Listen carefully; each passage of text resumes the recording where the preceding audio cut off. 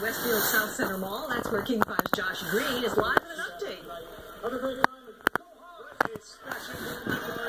Some of these fans have been waiting in line since noon today to have a chance to buy these scratch-off tickets and win 12 sets of tickets to this weekend's game. They just announced some of the winners. Let's show you what that moment was like. Aileen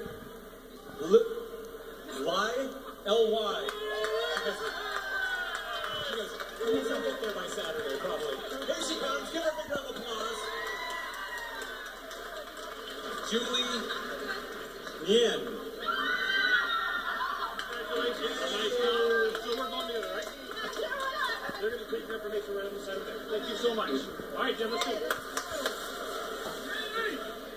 Boy, you couldn't have got a sweeter winner than this. This is a sweet, sweet story. This is Denisha here with me. Denisha, you were telling me you're a huge Seahawks fan, and you've never, ever been to a game. That's right. I've sent the sons. Oh, my gosh. So you sacrificed so the kids could go to the game. Well, sure. So that's what mothers do, don't they? That's exactly right. Mothers love. And I'm sure they appreciate it. What is this moment like to know that you'll be at this huge game this week? Very exciting. Very exciting.